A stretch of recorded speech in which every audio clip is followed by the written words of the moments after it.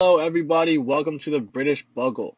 I'm your host, Barani, and the 1920s is filled with impacting events that may have you not want to overlook what is going on in society. Let's take a look. World War One has finally come to a close. A prime minister named David Lloyd George promised, and I quote, a land fit for heroes following World War One. But after a short post-war boom, soldiers found it difficult to find jobs due to their injuries and women refusing to give up their jobs that they had while men were at war fighting. Due to war debts and such a poor economy, the British government is unable to fund new economic reforms, and the economy is unable to become better. Let's go to Yafet and Nahum for more insight. Thanks, Brownie, for that great introduction. Has it been hard to find a job lately? Has the callback from your employer been taking too long? Well, if so, I have some very bad news for you. Our country has been experiencing a period of economic decline. Shortly after the war, our country's unemployment rate has been raised over 10%. This has been causing much trouble for our returning servicemen looking for work post war. Many that are already employed had to give up their jobs for the war returnees. Our country incurred debts equivalent up to 136% of its gross national product as we continue to suffer from the slow growth and structural problems ever since we joined the gold standard. The gold standard is where our national currency or paper money has a value directly linked to gold, and this has made conditions worse for our economy. An overvalued exchange rate led to a loss of competitiveness. This meant our exports had been overvalued and our monetary policy had to be kept tighter than necessary. On to you, Yafet. As Nahum said previously, our economy hasn't necessarily been in the greatest possible state, and the recent events have not helped this case. Recently, many of our coal miners have decided to go on strike. They caught on to the government's attempt to reduce wages and make working conditions worse. Workers, specifically miners, went on strike in attempts to prevent this from occurring.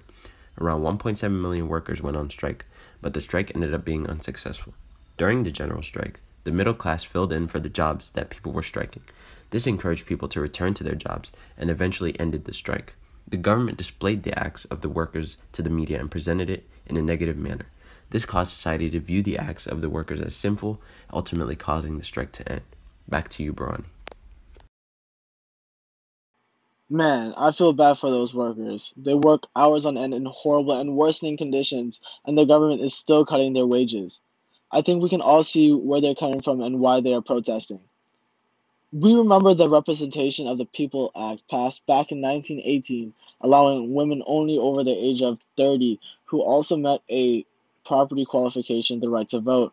But finally, after many years, in May of 1928, the Equal Franchise Act allowed all women over the age of 21 the right to vote, and this increased the women eligible to vote to 15 million.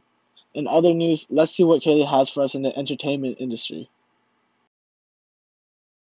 Thanks, Barani. Today I'll be talking about the latest fads sweeping the nation, including a review of the latest film all the way from Hollywood.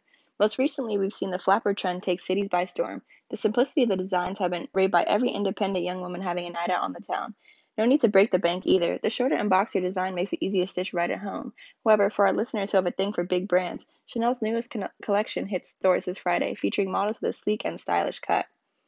Speaking of which, I recently took a trip to the cinema where American actress Claudette Colbert flaunts this modern bob cut on the silver screen in the international hit It Happened One Night.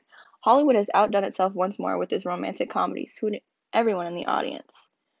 Moving on from film royalty to real royalty, Prince Albert and Lady Elizabeth were finally wed this past Sunday and were crowned the Duke and Duchess of York. Duchess Elizabeth was seen in a magnificent gown that, rather than hide her figure, accentuated it. The dress was designed by the same court dressmaker who's become a favorite of Queen Mary, Madame Hanley Seymour. The dress was nothing like we've seen in this decade, as are most of the Duchess's more fitted garments. The question on everyone's mind, are these tight dresses coming back in style, or is the flapper look here to stay? And now for an ad. Sick and tired of the same old scents? Want to get a taste of Paris glamour without leaving your home? Introducing Chanel No. 5, the newest and most luxurious perfume from designer Coco Chanel. Just one spritz and you'll smell like you came straight off the runway. Order yours today in the paper, because every woman alive loves Chanel No. 5.